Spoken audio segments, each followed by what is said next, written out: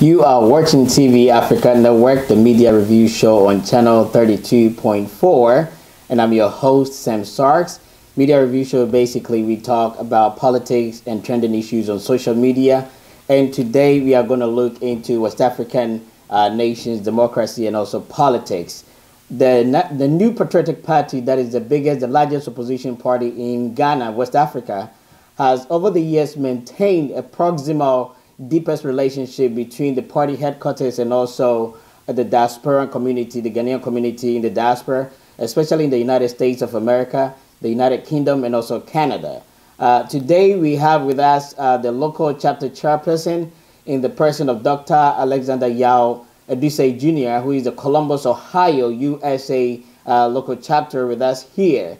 And we are going to deliberate and talk about a lot of issues, particularly the coming event of being organized by the NPP USA Women's Wing this Saturday, 24th of October, in honor of Mrs. Rebecca Akufo-Addo, who is the wife of Nana Akufo-Addo, the flag bearer of the new Patriotic Party. Doctor, you are welcome. Thank you, my brother. How are you doing today? I'm fine. All right. I'm doing great. Thank you so much. So let's begin with the new Patriotic Party so far before we get into the event. In 2012, Ghanaians and the whole world were looking up to the new Patriotic Party and also the Supreme Court petition. The party went to Supreme Court to challenge the outcome of the elections in 2012. Peacefully and thankfully, Nana Akufo-Addo, the flag bearer, conceded the outcome and accepted in faith the outcome of the verdict from the Supreme Court judges. They ruled in favor of the ruling government, the National Democratic Congress. And currently, we are still, the new Patriotic Party is still in opposition. Come 2016, Ghanaians are going to the polls again. What should we expect? What has changed so far? And what should Ghanaians expect different? Well, thank you very much, Sam Sachs. And I'll take the opportunity today to welcome, for welcoming us here and also allowing us to come and espouse what the new Patriotic Party stands for. We call it shortly NPP, right? Which is being led by able and infatigable leader Nana Akufo-Addo, who is currently in Washington, right, with some leaders of our party. But you did mention 2012. And I will first of all say that 2012, anybody who has followed the discussions that pursued after the elections, anybody who followed the Supreme Court rulings, and anybody who followed the body of work of Nana Akufo-Addo do understand his reasons for deciding not to even ask for a review. Lawyers, a lot of lawyers have still been scratching their head. Now, if you take the political divide out, and you're not talking about somebody being an NDC, NPP, CPP, or UPP, you understand that for thinking about Ghana itself, we are still scratching our heads. We don't know what the decision meant. When we were told decisions have been, there was a ruling, people should go and pick up the ruling, and it took us some couple of weeks, months before we even get a ruling. If you look at the way it was read to us, you think it's 5-4, 4-5. Nobody knows which direction it's going. If you read the analysis that was put on the table, somebody starts from somewhere and they end somewhere that you don't understand. Right. We are doing elections, but majority of the cases being cited to buttress the decision-making process is commercial law cases. It's very confusing.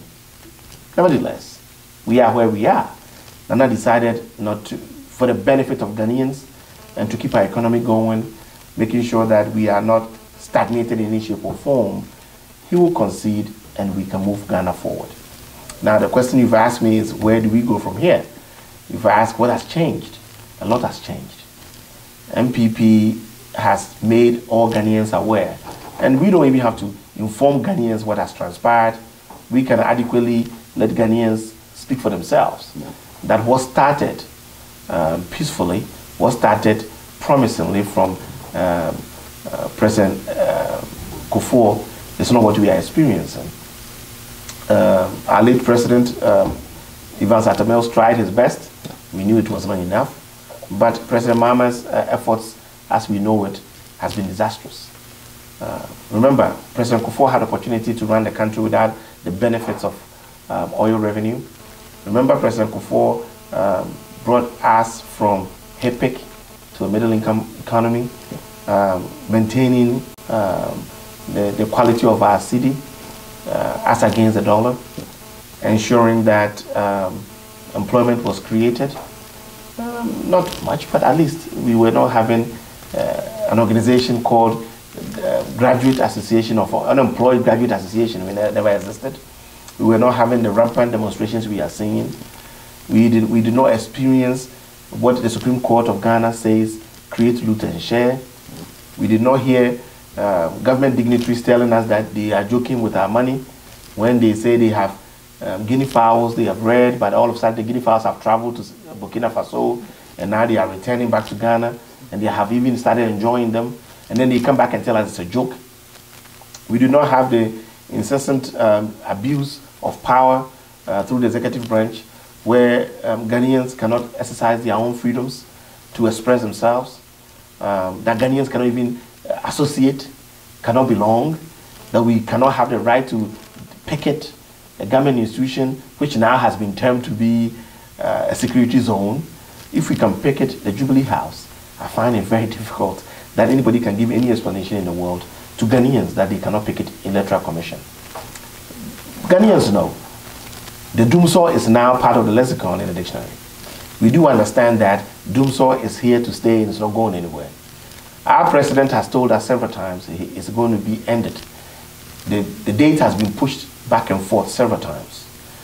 We took people from the energy department, agency, or whatever you call it, and created another department called power with a new minister and a new staff, creating more upper level employment, whereas the young men and women who are graduating from schools won't have jobs. Yet still, we are still being told. Now, a few days ago, the president said it in Ashanti region, if you pay more money, I will give you electricity. The crux of it. Now listen to this. Dr. Bawumia said we have an issue. The issue is not the fact that there's no gas, there's no crude oil. Dr. Bawumia said because they have taken the money, and the question is, where is the money? And he says in local parlance, Nasikano Wahin. Dr. Bawumia says it's very right. And I always enjoy that when he asks that question. And he's right to ask, where is the money? Yeah. Now, we are now being told that NGAS is saying, shut it down. Now we are scampering around trying to find money. We've been told we went and paid $10 million out of $103 million, I believe, so that we can have electricity hanging out from the gas supply from Nigeria. So Dr. Bawumia was right about a year or two ago when he said the issue is not about whether there's gas there or not, but the issue is whether somebody has been corrupted our money or has taken our money. And it's true, the money is gone. Nobody's accounting for it. Ghanaians are suffering. Now remember, our economy, you have a larger portion of it being subsistence. This is the only administration one can say has the highest revenue ever. Well, let me back out. It's the administration one will say has the highest tax regime, but the lowest revenue collection. The point is, people are being taxed, but the revenue is not being showed for. So my question is, where is the money? I go with Dr. Bawumia. Where is the money? Somebody's collecting, somebody's not putting on the table, right, and Ghanaians are not getting the benefit, right, of the money that's being collected. That is a problem we have. Right. And since Ghanaians, hairdressers are losing their jobs, our grandmothers who are even selling ice water, yeah, cannot sell the ice water, deep freezers, right, are not working. Those who are even, I mean, there's a survey that I just saw that said Ghanaians are willing to pay 75% more tariffs if electricity will be consistent. Manufacturing, we talk about made in Ghana. How do you produce, even promote made in Ghana when seriously the made in Ghana products do not have electricity to be able to be generated? We talk about investor confidence. You cannot stabilize the dollar. You cannot stabilize the city against the dollar. How do you expect people to come and invest? You go and exchange the city to $1 for 4 cities, and you bring your goods, and by the time you arrive, it's 3.5. Then you sell your dollar for 3.5. Before you want to go and buy another dollar, it's 4.0. So now you cannot consistently be able to sustain yourself. And I think that's a concern. So Ghanaians, NPP does not even have to say anything. I think we have to do more to convince Ghanaians we have the better provisioning, we have the better administration, we have the better vision, we have the better plan through Nana Addo and Dr. Bawumia to resuscitate Ghana from a HEPIC back to middle-income economy. And Ghanaians have already witnessed that the disadvantage that they face themselves. And I'm hopeful that with the work and that Nado is willing to put in place and the policies we are willing to share with Ghanaians, Ghanaians will vote for NPP, and that's the difference from 2012 and 2016. Now, remember, I will still preface to say that NPP did not lose the elections in 2012 based on evidence, based on information that we have, based on reasonable people agreeing on it. That you cannot have people voting for president and parliament at the same time and having an equal number of people voting for president and parliamentary. It doesn't make any sense. And we all know if it doesn't make sense, you must reject it. And that's why we say NPP did not lose. By this time, we'll be vigilant, we'll protect the box, we'll protect the votes from the time it's casted, from the time it's counted, and ensure that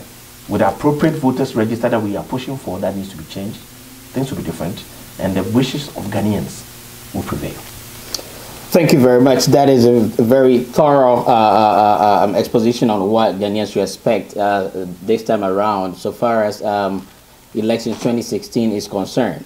So this time around, the NPP is poised at being more vigilant and protecting the ballot boxes. Yes. So here, the conclusion we can draw is that the NPP has some kind of room for improvement so far as elections are concerned.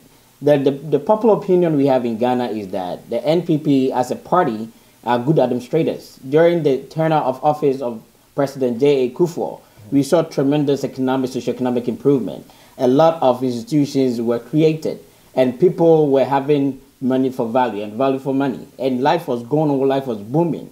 Micro and macroeconomy was on its highest peak. A lot of jobs were created. So how come Ghanaians did not see all this? I understand you want to argue that NPP did not lose the elections, but yet Supreme Court findings and their ruling says that there was no rigging and the NDC won the elections. NPP is a party that can move the country forward. If what I'm hearing from you tallies with what I'm saying, but yet the party cannot win elections. Why is that? Well, I mean, the panels, the local panels, most of the statements people have made is NDC is good in winning elections, NPP is good in governance. But remember, if you don't win elections, you don't govern. And Nana Akufo-Addo has made it clear that power, I remember President Clinton saying economy is stupid.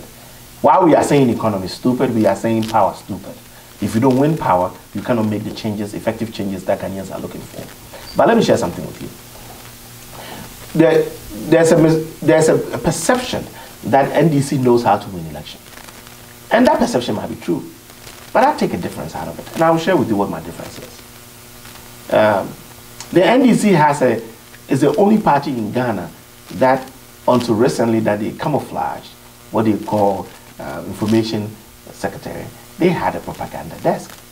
And I've been told severally by NPP propaganda leaders that what does it mean, propaganda? Even the Catholic Church has propaganda office. I don't understand. I don't know what that means.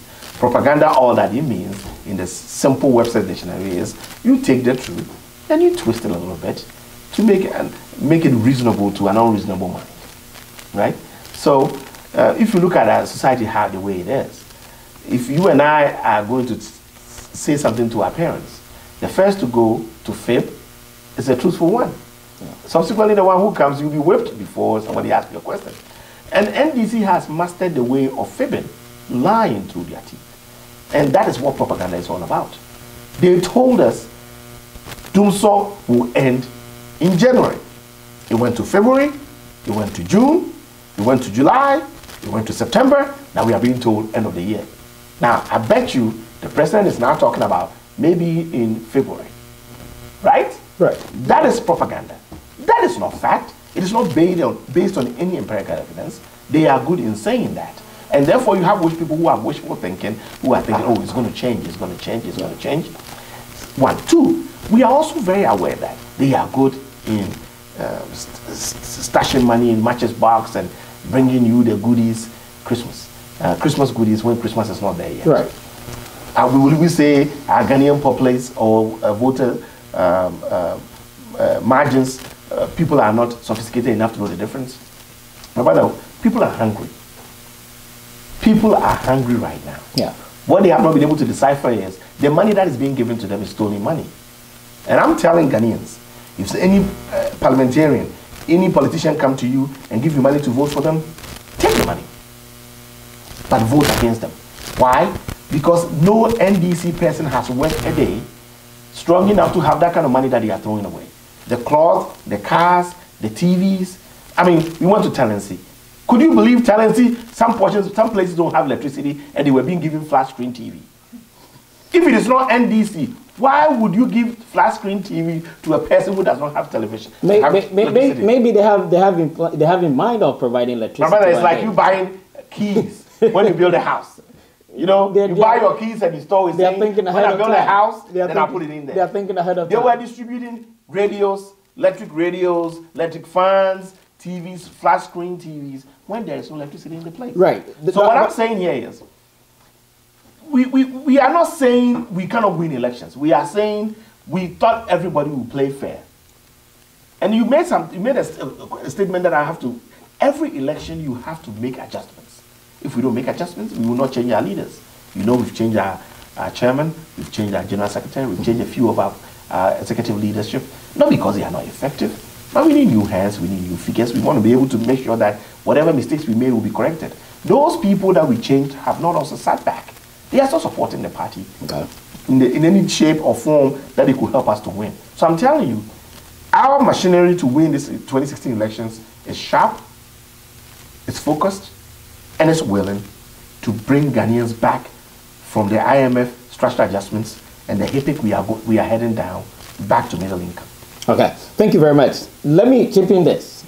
Just recently, Nana Akufo-Addo, the flag bearer of NPP, he went to Amsterdam and he's quoted as saying that he's appealing to the international community, international world, to say that they should all look out for 2016 Ghana elections. And there is that potential that Ghana's election 2016 will be wrecked. And you can hear people like Asiedun Ketia, who is the General Secretary of NDC, calling Nana Addo a serial liar and he has lost trust in him. And also we have Kofi Adams, who is the national organizer of the NDC, also saying that Nana will be a reckless president for what he called reckless statements that he's making. Now, my thinking here is probably Nana, based on what has happened before, is coming up with this statement. How do you defend what Nana has said? How do you justify? And on what premises is Nana saying this? Listen, any Ghanaian who is in tune with what is going on in Ghana could decipher that NDC, I mean, we shouldn't make any qualms here. NDC has no intention of just losing quietly and going home.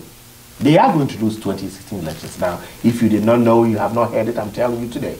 NDC is losing 2016 elections. Come January 7th, 2017, Nana Addo Akufo-Addo will be sworn in as a president, next president of Ghana. And we are going to make it happen. That is a very bold and confident statement. I'm telling you. And I know what I'm saying. Now, let me come back to Asiedun Ketia. A party that has a comedian as a general secretary cannot be taken serious. And I have to be blunt with that. Asiedun Ketia, popularly called General Mosquito, is a comedian. And he has played comedy to his benefit. And Ghanaians have bought into his sheer comedy and sometimes being witty in some of the things he says. One, Nana is not saying categorically that Ghanaian elections cannot be fair. What we are saying is based on evidence that we've submitted to the Electoral Commission, that we've submitted to the international community, that we've shared with Ghanaians. Let me break some of those things for you. One, Dr. Bawumia has presented enough evidence to tell us that at least about 76,000 people that he has found out of 10% of the data he's looking at were registered from Togo. They were in our register and they were in Togolese register. They will have to pick where they vote. They cannot be Togolese voting with different names, different IDs, and then come back to Ghana with similar names, different IDs, and then sometimes totally different date of birth. We have that evidence. Now, we can also extend that. We also found that some of the pictures, everybody who was registered in the voters register went to the polling station, took a picture, fingerprinted, and the card was given to you. Now, we have enough evidence to establish that. Right. We have people whose names are in the data who were scanning. The software has provided to us to know something is not right with it. You can even see the stapler pins that staple the pictures on paper to be scanned in. It's incontrovertible. We put it in front of EC. EC has not challenged it up to this time. 3, we have presented this to the international community to say Ghanaians are agitating when Let My Vote Count decided to picket EC peacefully. Yes. You know, in Ghana, you cannot picket without police consent. They applied. They got it. Last minute, the police changed their mind. They were met while they were going to EC peacefully. They were met in the way, and they were whipped like horses. They said they used horse whips on them, hot water, pepper spray, and all those things. My understanding with that is that they violated the lay-down policy, the route that the police department gave it to them. They were diverting from. My brother, we live in a civilized society. When people divert, and you have a police force in Accra, like we do, where the headquarters is, do you think the right response? They have never, none of the police officers, but if the IGP is saying they were right to whip them, do you think human beings deserve to be whipped with a horse whip? I totally condemn. With tear gas? Right. Somebody lost his eye out of it. Have you seen the pictures of our dear friend Gabi Ochidakun? He was whipped like a horse. I saw the pictures. And my brother, now we are in Ghana. We are in a democracy. Now you whip them, somebody lose their eye, then you say we are suing them. Hello? I mean, is that democracy? We whip you, we beat you, we take your eye out, and then we take you to court. Is that what we do? Now, the police force went to court in the darkness of the night to try and get injunction to stop these people from picketing. You cannot do that in a democracy. If you think you have, and then while they lost in one courtroom, while the judge was ruling, they go to another court with different evidence to get another injunction. Who are we fooling? This police force is under the complete control of the presidency and the government of the day, and we believe they are being manipulated. When you do that, you destroy the effectiveness of the force. They are there to protect Ghanaians, not to destroy Ghanaians. Just because Ghanaians are expressing their freedom, God-given freedom in a democratic society, doesn't mean they need to be maltreated. And we don't think that's right. Right. So technically what you are saying is that the police force apply what they call justice before jury. Of course. Kind of methodology. Of course. I totally condemn the brutalities meted out to these civil society that was trying basically just to express their concern, to have the... It's complete intimidation and to suppress Ghanaians from telling or speaking out what they've realized is the truth. So I know you're an attorney. What was the right approach that the police force or the government should have taken in handling this? You have a group trying to demonstrate peacefully, and they violate or they divert from the lay-down route. What should have happened? They should have let them go there. There's always a police barrier. There's always a police barrier that could be put in. And they potentially might have broken the barrier. They did not. The police have never stated they broke the barrier. Okay. Police said they were walking on pavements. Okay. And they diverted the route. Where was the police barrier? Police have never said any of these demonstrators breached their barrier. So from our perspective, they were set up. Okay. They were set up. Now, NDC operatives, General Mosquito and his people are saying they were right to beat them. Okay. Really? Now, we talk about Reagan. You asked me a question about Reagan. What we are saying here is, if we have given you so much evidence of data that tells you that we have all these people in the voter register, which EC has not been able to explain to us, and we are saying the EC is also telling us that they have total control over the database, and we are saying, if you have control over the database, the last time the former commissioner told us he was going to clean the data, he came back with 1 million more votes. Last minute. That's why we have 13 million and 14 million that we are playing with the parliamentary and presidential. We are not going to be able to, you cannot come back and tell us you're going to clean it and be successful. How did it get there in the first place? EC needs to explain to us. Listen, my brother, this borders along the lines of criminality. Somebody needs to be prosecuted for this. Now, if we have registered, Ghanaians have registered, and Ghanaians went to the polling station to vote, and now it's become an ECOWAS elections, there's a problem. On that, Before we go on commercial break, my question for you is, I think one of the premises on which Nana Addo made the claim that, and it's appealing to the international bodies or international community with the fact that potentially Ghana's election 2016 will be rigged, is based on the fact that all the opposition parties are requesting for a new voters register. And the ruling government is in support with the fact that they don't want to change it. They don't want, there shouldn't be any new voters register. So I think it's based on this. So technically, it looks like his words have been misquoted. Of course, my brother. Have misinterpreted it. If you have 14, so now let me give you a typical statistics. We have statistics that came out after the elections. We have been told we have about 40 million plus voters registered. Now we are being told Ghanaian population is 27 million. 27 million, we've been given a percentage that is below 18 years, which means they cannot be there. Now, that will bring you to about 18 million if you take that percentage out, about 40% or something, about 18 million. Now, we're also being told 2 million of these people that are left are foreigners, right? You drop them off. Now, we also know... Before that, do we have the evidence to justify that a portion of these voters register is from foreign countries? Do you have the evidence to prove? I know you... No. I'm talking about general population of Ghana. Okay. 27 million. Okay, you mean... 45%. Okay. 40 to 45% is below 18 years. You bring you closer to 17, 18,000. Yeah.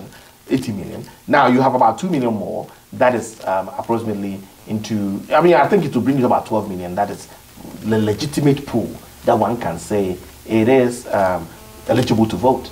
Statistically, in any country that you look, you will never get 100% people registering to vote. Voting. Right? So, even the 40 million we took to 2012, we said was cooked. And we are saying now, there is no way Ghana can have 40 million people registered to go and vote. Why? Because we have to go by international standards and statistical standards. Now, the data that is coming out, we did not put it out. It's the government statistical department that put it out. Right. And we are extrapolating from the data that was given to us. And what we are telling Ghanaians is, if even you take it bluntly, what we've been given, it's just unconscionable to believe that we will have 40 million people in the voter register to vote. We are saying the data has been cooked, garbage in, garbage out, to make sure that 2016 is sanitized. Ghanaians will go through the peace that Nana Addo gave to us in 2012. Let us have a new voters register devoid of ECOWAS citizens, pure Ghanaians. Let them come and register, let them vote, and let the next leader of our country be the one elected by Ghanaians, not by ECOWAS members. Adusei Dunkete, the General Secretary of NDC, is saying that NPP is busy establishing or creating chapters overseas in Canada, USA, and in the UKs. But they are very much domestic and very African, and they are creating chapters in Togo, Burkina Faso, and Ivory Coast. So what is the justification? Well, it's very interesting. We are going to go on commercial break just in 30 seconds. Okay. Give us a synopsis of what this is about and what NPP intends to do in case the new voters register they are requesting for does not happen. I will tell you this. President Kufuor brought ROPA through the parliament during his time. He never had opportunity to implement it. We do not believe NDC government mails or President Mills or President Mama has indicated to Ghanaians that they are implementing it. Of course, President Mama said if EC is willing to implement it, the money is there. But we believe it when it happens, not what he says. I will continue when you come back from the break. All right. Thank you very much for watching Media Review Show, TV Africa Network, channel 32.4. I have with me our guest, Dr. Alexander Yao Adusei. He's attorney at law. He's a local chairman for the New Patriotic Party at USA, Columbus, Ohio. We are going on commercial break. When he come back, we will have him talk more about the event this Saturday, 24th of October, in honor of Mrs. Rebecca Akufo-Addo, who is the First Lady in Waiting for Nana Akufo-Addo NPP party. Thank you very much.